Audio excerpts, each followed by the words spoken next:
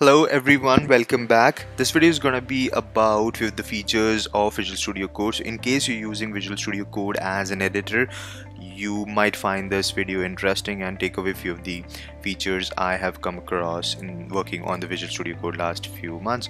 So we all get bored with the same theme, black and white. So Visual Studio kind of comes with multiple theme selection as well. So what you can do, I'm using a Mac by the way, so all my commands would be persisted to Mac. However, try to compare with Windows as well, as in when required.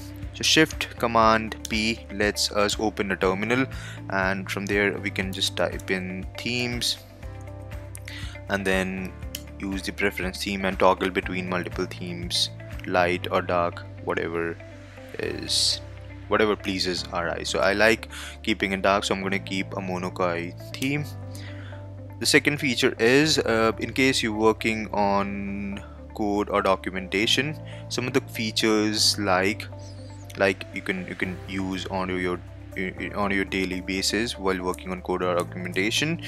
Option command and then the down arrow selects multiple lines, and if you wanna, let's suppose you wanna append something beneath the line or comment it or want to put some text, you can simply do that. In case you want to copy one of the line, what you can do is simply do in Windows I think it's Shift Control and then D. However, with Mac it's Control C, and then you can toggle between the line as well.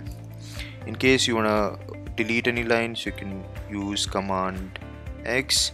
That's gonna delete the line for you. If you're working on a long set of document or a code, you can use Command up arrow or down arrow to go to the up or the bottom of the screen. Just in case you're working on multiple documents together, you can toggle between your documents as well. You can type Command P and then toggle between your files, go to variables, and if you're working on Windows, it's going to be Control Option and then page up and down. In Mac it's going to be Option Command and the side up and side arrow to toggle between your documentation. Visual Studio Code also comes with IntelliSense, which means it's going to come with the auto completion features. I'm writing a Terraform code, so I can show you how the auto completion works. Sure RM, I can simply type in control space and that's gonna come up with all the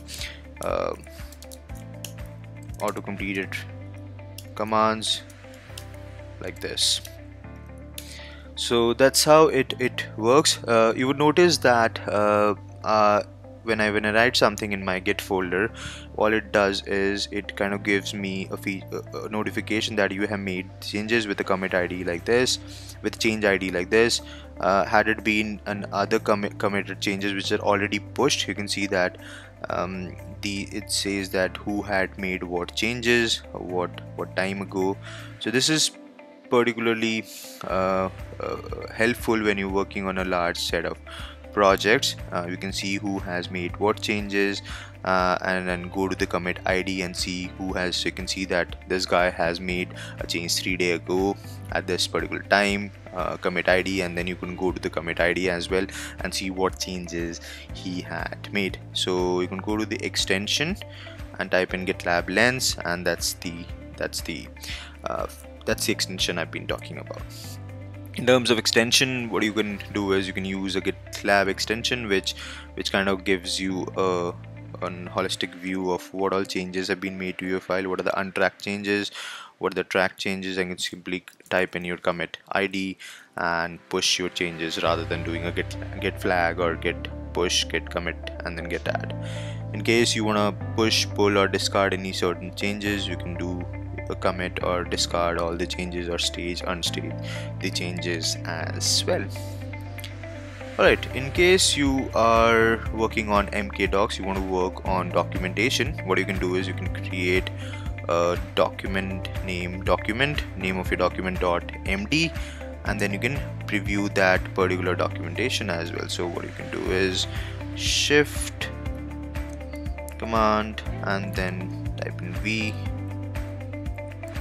and that's gonna open a preview for you. So you can kind of see edit the documentation, guide for demo, and you can toggle back to your preview file and see that you can visualize the changes rather than going back forth onto your browser and see the changes. You can also do control backslash and kind of visualize and work on multiple documents. Let's suppose you want to visualize one of the documentation over here, and likewise over here you want to preview the documentation, or vice versa. You want to preview it right over here, and over here you want to edit the documentation, so you can kind of work parallelly. As soon as you make the changes, you can visualize your changes right over here. So that's how you can kind of open multiple files at once, and do that for terminal as well. So Visual Studio kind of comes with the terminal, so you can go to the terminal and work on multiple terminals. You can comes with multiple terminal like bash, PowerShell, get bash, or command prompt. So you can open these terminal, also multiple terminals, and kind of run your code right from here. Or probably you can working on one terminal for each folder, and then one file for each terminal, and kind of write your code over here and make the terminal changes. That's about opening multiple terminals all together. You can also, what you can do is, just in case you would like to close this, you can do a command W option, which will close the particular file which you have opened. Alright, in case you want to toggle between put breakpoints, suppose you're working on a bash script or Node.js, whatever, you can put toggles between your scripts. The red one shows the toggle and breakpoints, and you kind of work out between these toggles as well. Alright, I hope this was informative.